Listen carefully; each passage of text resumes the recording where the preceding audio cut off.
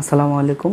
তো এখন আমরা যে বিষয়টা নিয়ে আলোচনা করব সেটা হচ্ছে একই রকম যৌগে বিভিন্ন রকম বন্ধন বিদ্যমান। অর্থাৎ আমরা বিভিন্ন সময় যে বন্ধনগুলো পড়ে আসছি, যেমন আয়নিক বন্ধন, সমযোজী বন্ধন। যেমন আমি যদি উদাহরণ দেই, H2, এখানে কোন বন্ধন বিদ্যমান? তুমি বলবা সমযোজী বন্ধন। আমি যদি বলি যে NaCl, কোন বন্ধন বিদ্যমান? তুমি বলবা আয়নিক বন্ধন বিদ্যমান। বুঝো নেই? যদি বলি NH4 প্লাস, তাহলে কোন বন্ধন বিদ্যমান? NH3 সাথে H প্লাস, কোন বন্ধন বিদ্যমান? তুমি বলবা সন্নিবেশ সমযোজী বন্ধন বিদ্যমান। কিন্তু এখন আমরা যে বিষয়টা জানবো, একই রকম যৌগে একাধিক বন্ধন থাকতে পারে এবং সেটা কিভাবে আমরা দেখব। এখানে একটু লক্ষ্য কর মনোযোগ দিয়ে। হেডলাইন দিছি একই যৌগে বিভিন্ন রকম বন্ধন। ওকে, শুরু হচ্ছে আমাদের প্রথম উদাহরণ অ্যামোনিয়াম ক্লোরাইড। এগুলো কিন্তু কয়েকটা উদাহরণ দিছি আমি, যেগুলো বিভিন্ন সময় তোমাদের পরীক্ষায় আসে, বিভিন্ন প্রতিযোগিতামূলক পরীক্ষায় বা বোর্ডের পরীক্ষায়।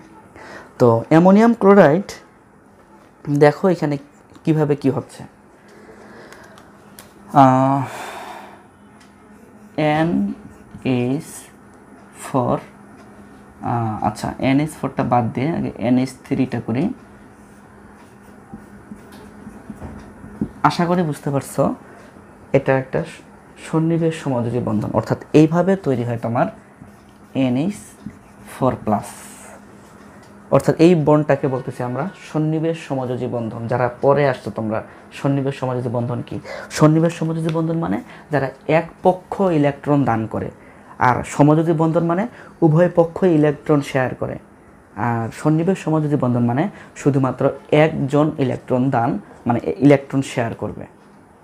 বোঝা গেছে? ঠিক তেমনইভাবে অ্যামোনিয়া, তার মুক্তজোর ইলেকট্রন আছে না, এই মুক্তজোর ইলেকট্রনগুলো সে H প্লাস দিকে দেয় এবং একটা বন্ধন তৈরি করে ফেলে NH4 প্লাস, এবং এই বন্ডটাকে বলতেছি আমরা সন্নিবেশ সমযোজী বন্ধন। তাহলে বোঝা গেল সন্নিবেশ সমযোজী বন্ধন কি? আচ্ছা, এইখানে যে NH3 ছিল, এটা কিন্তু আমরা এইভাবে দেখাইতে পারি।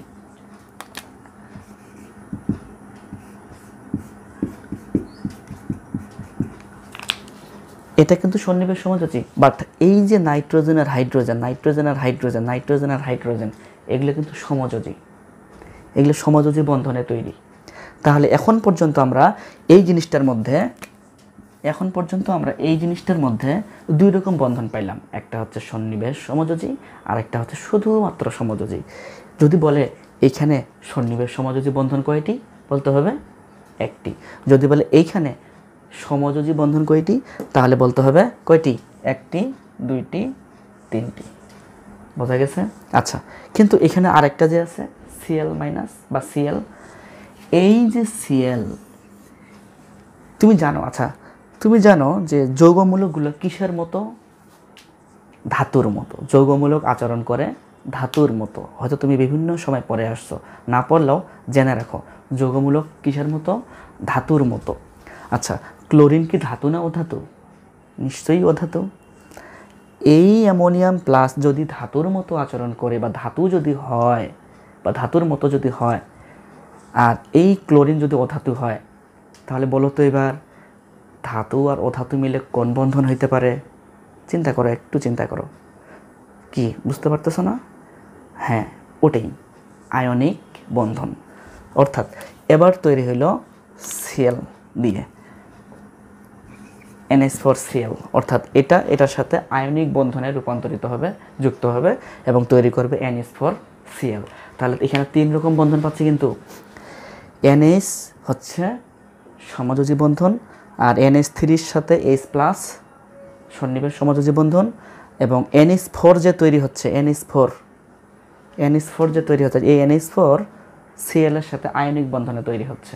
একটা কথা বলি, হয়তো বুঝতেছো না যে তীর চিহ্নটা কেন এখানে দিছি। যারা সন্নিবেশ সমযোজী বন্ধন পারো না, তারাই হয়তো এই টাইপের চিন্তাভাবনাগুলো করতেছো। সন্নিবেশ সমযোজী বন্ধন নিয়ম হচ্ছে, যারা ইলেকট্রন দিবে, যাকে দিবে তার দিকে তীর চিহ্নটা থাকবে, এবং এই যে মুক্তজোর ইলেকট্রনগুলো, এগুলোই তো দিবে এবং এগুলো মাঝখানে দিতে হয়। এটাই নিয়ম। বোঝা গেছে? মেইন কথা, এই যৌগের তিন রকম বন্ধন পাচ্ছি: আয়নিক, সমযোজী, সন্নিবেশ সমযোজী। বোঝা গেছে? ওকে, আমরা যদি এবার এই আয়নটা দেখি, ফসফোনিয়াম আয়ন, এখানে কিন্তু 2 রকম বন্ধন বিদ্যমান। কিভাবে একটু দেখি। PH3 ফসফোনিয়া, অ্যামোনিয়া নাম শুনে, অ্যামোনিয়াম বা অ্যামোনিয়া কি NH3, ঠিক তেমনভাবে PH3 আছে ফসফোনিয়া, NH4+ যেমন অ্যামোনিয়াম, PH4+ তেমনি ফসফোনিয়াম। তাহলে এখানে কি তৈরি হয় আসলে মূলত?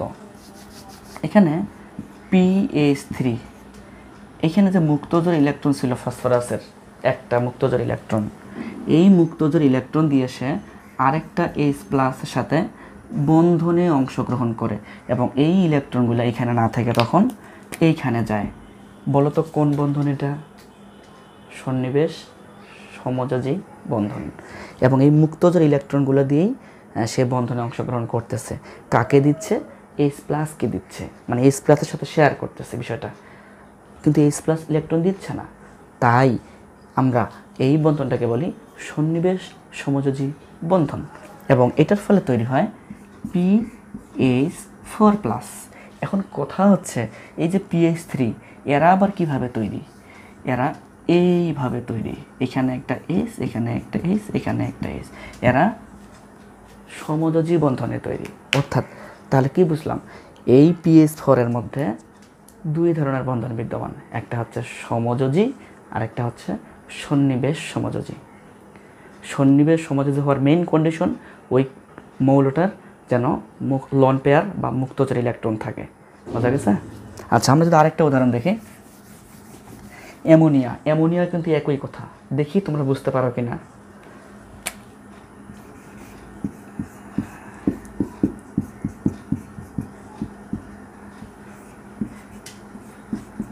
এবার আর এই মুক্তজোড় ইলেকট্রন থাকবে না, চলে যাবে এইখানে। তাহলে এই বন্ডটাকে বলে সন্নিবেশ সমযোজী বন্ধন, এইগুলোকে বলি সমযোজী বন্ধন। তাহলে কয় ধরনের বন্ধন বিদ্যমান? NH4+ কয় ধরনের বন্ধন বিদ্যমান? 2 ধরনের বন্ধন বিদ্যমান, সেটা হচ্ছে সন্নিবেশ সমযোজী আর সমযোজী। ওকে, তো আমরা যদি আরেকটা উদাহরণ দেখি, জটিল যৌগ। এটা কিন্তু জটিল যৌগ, যারা তোমরা পড়ছো প্রথম পত্রের 3য় অধ্যায়ে জটিল যৌগ অবস্থান্তর মৌলের এখানে আছে। যদি পড়ে থাকো তাহলে কিন্তু বুঝতে পারবা। যদি জটিল যৌগ পড়ে থাকো তাহলে কিন্তু এটা বুঝতে পারবা, নাহলে বুঝতে পারবা না। Cu NH3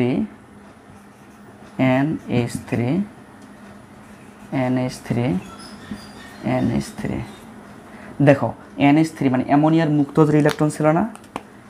একটা মুক্তজোড় ইলেকট্রন ছিল, এখানে একটা ছিল, এখানে একটা ছিল, এখানে একটা ছিল। এই ইলেকট্রন দিয়ে সে বন্ধনে অংশগ্রহণ করবে এবং বন্ধনটার নাম আশা করি বুঝতে পারছো কি? সন্নিবেশ সমযোজী। বন্ধনে অংশগ্রহণ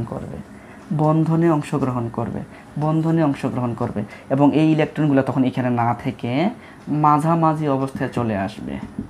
এবং তীর চিহ্নটা আমি কার দিকে দিছি? যাকে ইলেকট্রন দিচ্ছি তার দিকে দিছি।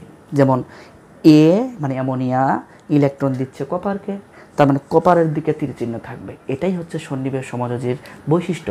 এবং সন্নিবেশ সমযোজীর আরেকটা বৈশিষ্ট্য হচ্ছে মানে মুক্তজোড় ইলেকট্রন থাকতে হবে যারা ইলেকট্রন দিবে। বোঝা গেছে? এবং তীর চিহ্ন দিতে হবে। এখানে 4টা কেন দিলাম আমি অ্যামোনিয়া? কারণ এখানে 4 দেওয়া আছে, তাই আমি দিলাম। এই জিনিসটাকে আমরা এইভাবে দেখাই, অবশ্য এটা জটিল যৌগ, থার্ড ব্র্যাকেট দিয়ে দেখাই। তো এটাকে আমরা এইভাবে থার্ড ব্র্যাকেট দিয়ে দেখাইতে পারি। এখানে 2+, এইখানেও 2+। দেখো তো এখানে কী ধরনের বন্ধন থাকতে পারে? এখানে 2 ধরনের বন্ধন বিদ্যমান। একটা সন্নিবেশ বন্ধন, যেমন এগুলো হচ্ছে সন্নিবেশ বন্ধন। বাট এই যে এনের সাথে যে 3টা H আছে, এই এনের সাথে যে 3টা আছে, এই এনের সাথে যে 3টা H আছে, এই এনের সাথে যে 3টা H আছে, এগুলো কোন বন্ধনে তৈরি? কিছুক্ষণ আগে তো পরে আসলা। এগুলো হচ্ছে সমযোজী বন্ধনে তৈরি, আর এগুলো হচ্ছে সন্নিবেশ সমযোজী বন্ধন। অর্থাৎ এখানে 2 রকম বন্ধন বিদ্যমান, একটা সন্নিবেশ সমযোজী বন্ধন আর একটা শুধুমাত্র সমযোজী বন্ধন। আশা করি বুঝতে পারছো এবং উদাহরণগুলো মনে রাখার চেষ্টা করো। আর নেক্সট আমাদের আরও ভালো কিছু ভিডিও আসবে শিক্ষামূলক। তোমরা অবশ্যই চ্যানেলটিকে সাবস্ক্রাইব করবা, তোমার বন্ধুদের সাথে এই বিষয়গুলো শেয়ার করবা। ওকে, ভালো থাকো, আল্লাহ হাফেজ।